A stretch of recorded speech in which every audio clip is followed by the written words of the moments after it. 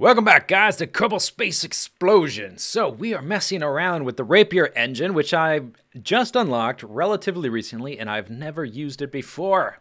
If you missed last episode, I recommend you watch it, because I made a ridiculous space plane with like 11 of these things. And if you're not familiar, the Rapier engine will switch dynamically from being a jet engine to a rocket engine, from being air-breathing to using oxidizer. So it's a really cool engine, and it also has pretty good efficiency. And so I wanted to mess around with it, and we're going to eventually, we're going to make a ship that's going to take us to Drace, a space plane. I've never done a single stage to orbit space plane, and so I thought this would be a fun time to do it, now that I've unlocked this part, which makes space planes much easier, to be honest, because you don't have to have multiple types of engines on your ship. Okay, landing gear up. So this guy, this is a super simple ship. He's a little bit front heavy. I probably either need to move the wings forward. You can see when I let go, he tips down pretty dramatically. I have to basically hold back. I even have a, where is it? Oh no, this one does not have the reaction wheels, but I have to hold back continually to keep this guy's nose above level. And I either would need to move the wings forward or put canards on the front here to make him a little bit more maneuverable. But I just wanted to start with something a little smaller today before we get to the more advanced thing. And I wanted to try and do a flyby here, if I can even do that without falling into the ocean. I did that at the end of last episode. It was a little bit embarrassing. I tried to spin around too quickly and lost control, and I don't want to do that again. Yeah, this is not the most balanced. Even though he's simple and small, not the most well-designed space plane. It's not all about having it be small and not weigh lots. Uh-oh, we're falling. Pull that nose up. Okay, anyway, this guy's a pain in the butt to drive, so let's just, let's get on to the next one. Sploosh! Alright, enough goofing around. This is my single stage to orbit space plane, and I call it, let's put the brakes on so we don't use up too much of the runway. I call it the Nose Cone Mark III. And why is it the nose cone? Why? Because it's going to attach to the rest of our ship once it gets into orbit. It's going to dock with an interplanetary stage, and then we're going to go to Drace, and then it's going to undock. We may land on Drace. I've got landing legs on it. Or we may just pick up the guy and come back, because I already have a lot of science from there. We don't necessarily need to land with him. We'll see what mood strikes me when we get there. Now, these things, I've never used these before. These are like called structural wing something. I don't remember. But they actually act as decouplers. You can see I have a little stage here. There's no icon, but they act as decouplers. Should I accidentally hit the spacebar, we will lose our engines. So, this ship may look a little funny, but it actually flies really well. And wait till we get up to about 100 meters per second, which is happening quite quickly, you can see. I will show you how well it maneuvers, and part of that is because we put the canards on the front. Part of that's because we have the two Rapier engines spread apart like that. Watch this. Zoing! Yep, it can climb vertically. Vertical. We could do a vertical takeoff with this guy. This isn't the most efficient way to climb. More efficient, I found, is about like that. And so what we're going to do now, Tomble Kerman is on a mission to rescue a friend. I think Tomble may have been on the mission to Drace so long ago. Let's zoom out while he's doing that, because he's going to be doing that a while. Let's take a look at our asteroids. C, C-class, C-class, all C-class still. We will get into asteroids eventually. We're going out to here, to Elu, the Drestacular, where we left one of our guys in EVA orbit. We're going to pick him up because he's been out there long enough, circling around the planet without any control over his destiny. I think Tomble may have been on that mission. I don't exactly remember. But, okay, so what we need to do to get this guy into orbit, this is much more time-consuming than getting a rocket into orbit. We're going to climb up to about 12,000 meters or so. You can see right here, it says intake 0.18 out of 0.20, and that will continue to diminish as we climb out of the atmosphere and it gets thinner and thinner. We're going to get, you can see right here, our flow is diminishing. As when that gets too low, the Rapier engines will switch over from air breathing mode to basically jet engine mode, or to rocket engine mode. Now, the cool thing about this particular design is I have this adapter here, which goes from these jet cockpits to this super flat Rockomax X208 fuel tank.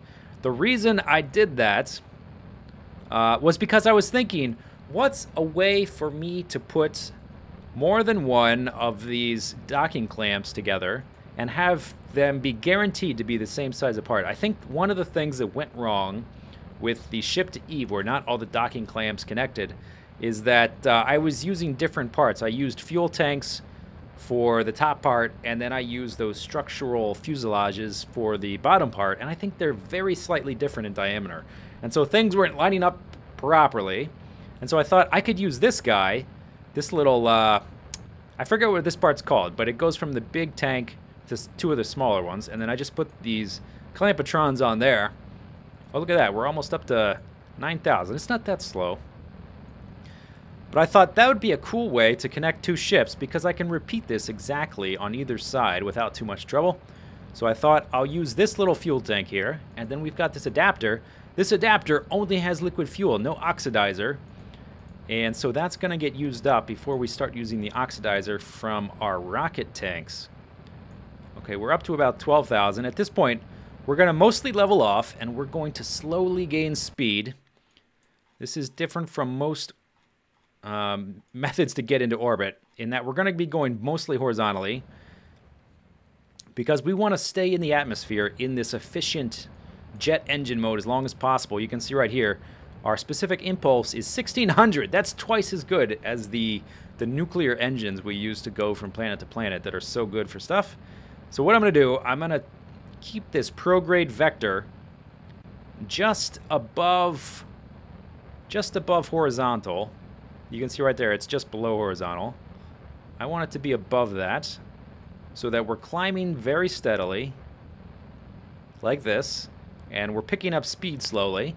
And by the time we get to the point where our ram air intakes aren't enough, hopefully we'll be going fast enough that it won't take much fuel to get into orbit.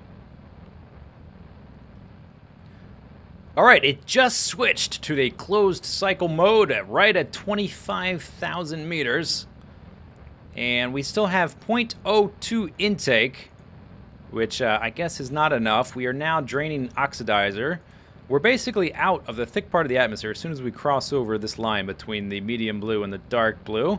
So I'm actually going to keep it kind of where it is. I'm going to tip up a little bit because I want to hurry up and get out of that thick part. But then we're just going to level off because the air resistance is so little that it kind of doesn't matter. We're already going quickly. Yeah, okay, now we're high, so now I'm going to level off, like this. Pretty good. We're still on our first stage. We're still... Okay, we've gone through that tank. Now we're using this tank. And we're going to rendezvous with another stage, and that will allow us to refuel this guy. So all we need to do is actually just get this guy into orbit. That's pretty good. There's our fuel Gemini. Actually, we could even dock with him to refuel if we wanted... Or actually, no, we couldn't, because this guy isn't set up to dock with him. The docking situation is very specific. Whoops, I didn't think about that. But it's okay. I don't think we'll need it. We'll be able to refuel this thing, which is our lander and our jet plane, with our interplanetary stage, which should have some fuel left over. And I've got some passive solar panels on here. That is to fuel this guy, the inline reaction wheel. And I also have a battery pack there. All the things you would need. And then we've got under here, I put some accelerometers and gravioli detectors. I don't have any strange goo or science juniors. We just have the very small portable science stuff. Besides, I've already been to where we're going. And so that would be duplicate science that we would be getting with those. The only thing I didn't have at the time, I don't think I had, definitely did not have the gravioli detector. And I'm not sure if I had the accelerometers or not. Probably I did. Because I probably wanted to get those quickly. Let's see how close we're to apoapsis. I wanted to get those quickly, I would guess. If I don't really remember, but I would guess I wanted to get those quickly to get more science permission. Okay, let's set up a node. So maneuver nodes are a little bit different. Well, they've added a few things, I guess I should say. Let's go woink. 783, 7. Oh yeah, that's pretty much perfect. So you can see right here, there's a little X mark. You can now cancel these without switching back to the map screen. You can cancel them right here, which is pretty nice. Pretty nice. That's a burn of 11 seconds. And we'll just stay in 1x speed. And that should be fine. We should have plenty of fuel for that. And then we'll have a little bit extra to fine-tune our rendezvous. And we also have RCS, as you can see right there. Here we go. Okay. And just keep right on that target. He wants to tip down for whatever reason. And then we can close it from there, which is pretty neat. And I didn't quite do enough. Whoops. 73, 75. Okay, that's pretty good. Another thing they've done is you can add a maneuver node like this, like normal. And like I said before, you can cancel it there. Or you can also you can add an orbit to your maneuver node. But I haven't quite figured out how to do that. Let's see. Add maneuver. There should be like a little plus sign to add an orbit to it. There we go. So instead of waiting for your ship to come around and then make a new maneuver node in your next orbit, you can just add or subtract orbits to your maneuver. But we don't need that, obviously. All right, let's launch the other part of our ship. Okay, this is the other part of our space plane extravaganza. We are done with those silly little dinky orange tanks and mainsail engines. Look at these guys. These are actually the same size, but they're more powerful. And inside here we have our the body of our space plane. Looks fairly familiar to the last thing we made. Now, why does it have wings, you might be asking? What are those going to do in space? They're not going to do anything. Actually, they are going to do one thing. The one thing they're going to do is they're going to look cool. And that's all I care about. Now, these guys, unlike other boosters, they don't use the solid fuel. They use rocket fuel, which is the liquid fuel and oxidizer. And so they're not really boosters. And you can throttle them up and down as well. So they're really just all-in-one tank and engine combos. And you can stack tanks on top of them just like this. And I just put these adapters on here to look pretty. As we've learned from previous rocket designs like the pancake, aerodynamics don't really matter in Kerbal Space Program, at least not at this stage of the game. Look at that. They all have my flag on them. That's kind of cool. I just didn't notice that before. That's pretty neat. But basically, this is a pretty typical launch. We've got a little bit of asparagus staging. These outer 8 guys are feeding these inner 4 guys, and those inner 4 guys are also feeding our nuclear engines, which we're going to use in our interplanetary stage. Since this interplanetary stage doesn't really need to take off as a plane itself from the ground, I figured may as well just use the nuclear engines because they are more efficient in gravity. Now, for whatever reason, this thing is spinning, and I don't know of any asymmetry in the thing. Something to do with... I don't understand. Ask someone who's like an astrophysicist or something who understands rocket science. I don't know. But it spins, and after we get rid of this outer stage, it'll stop. That's all you need to know. Oh, we need to start our gravity turn. I'm not even paying attention. Gosh. Where's that 90 degrees? Over here. Okay, start turning. We went way past that mark. I was too busy talking. Okay. Oh, gosh. Yeah, it's a little hard to control at this point. But once we lose this stage, we'll bring it under control. Bye-bye. There we go. Stop spinning, please. Very nice. Now we just need to stop spinning. Stop spinning, please. Any day now. Stop spinning. Yeah, okay, it is slowly stopping. I do have reaction wheels on each of these guys. So that's 4 in total. Wow, we're just veering all over the place with this thing. Let's go ahead and make this guy our target. So I can see the ascending, descending node. 3.6, that's really bad. And we are currently at 46,000 feet. Pull that back over. There we go. That's a little bit better. Down to 2.7. Okay, I'll just keep that slightly off center to keep accounting for that. We're out of the thick part of the atmosphere. I can actually just turn over all the way. And we can just fix this once we get into orbit if I don't fix it enough here. 2.0. And we may need to use a little... Actually, no, we should have some fuel left over, these boosters, and we can use it for our interplanetary stage. Down to 1.5. And we need to... I guess we're going to be behind our target. So we need to be below it so that we speed past... Or so that we're going faster. There we go. What's this say? 0.4. Okay, that's pretty close. And we've got like half of our fuel left. And let's see, what's this? 72. Okay, let's just keep it there for now.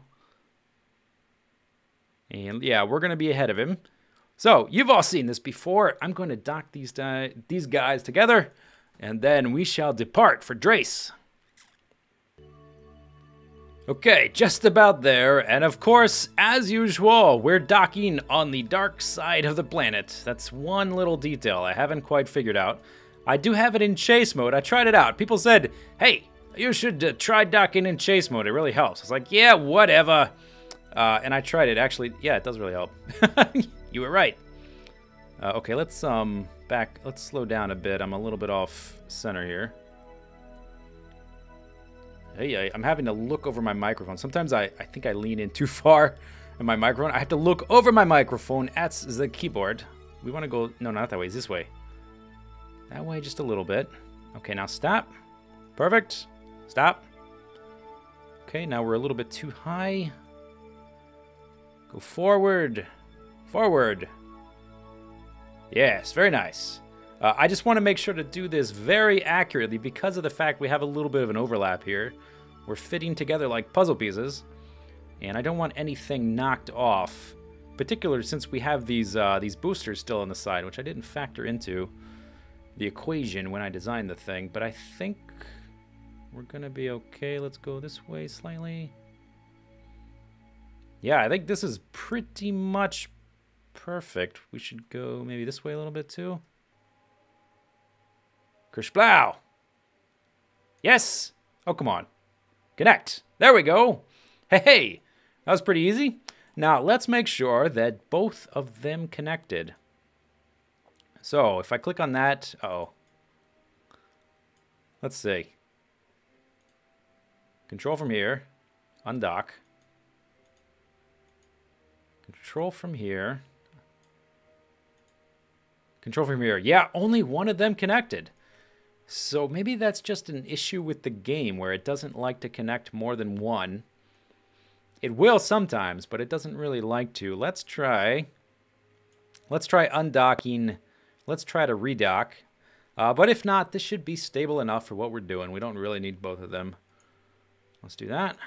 Okay, and then this time, since we're already lined up, all we need to do is go forward this way. Out to about 5 to 10 meters away. Did they redock? Undock. I think it redocked already because I pressed it the wrong direction. So we're going to come out like this. Then we're just going to reverse. And that should be perfectly aligned as it is. We just went one direction. And we didn't really bump into anything. And I will try to brighten this up. If you ever am watching footage from Kerbal Space Program videos from mine, and it looks a little washed out, that's because I'm doing something in the dark, and I'm making it brighter so you can see what's going on. Because this game can be very dark sometimes. Okay, yeah, only one of them is docked, but that's okay. All right, fine. It was a nice idea. Hopefully they work on that. But we have our super duper space plane there in the middle. And next episode, we're going to take off for Drace in our super space plane, and we've got some of these huge booster things left over to help with our translation burn. See you later, guys. Take it easy. Have a good day. Bye-bye.